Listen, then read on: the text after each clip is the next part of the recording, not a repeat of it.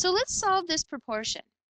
Anytime I have a fraction equal to a fraction, I can cross multiply.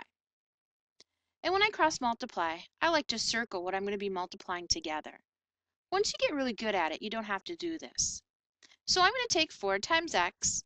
So I have 4 times x equals 5 times x plus 8. Now I'm going to simplify.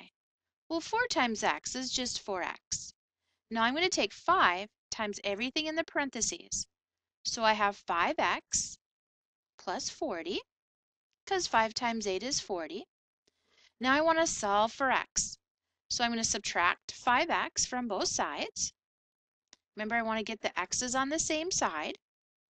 So I end up with negative x equals 40. But I don't want to know what negative x is. I want to know what positive x is. So I'm going to divide by negative 1.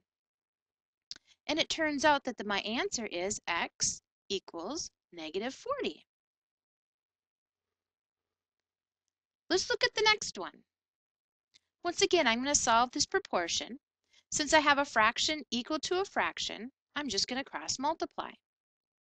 And once again, I'm going to circle what I'm going to be multiplying. So I'm going to take 5 times x minus 4, and that's going to equal 10 times 3. I'm going to distribute my 5. I'm going to simplify. So 5 times x is 5x, and 5 times negative 4 is negative 20, and 10 times 3 is 30.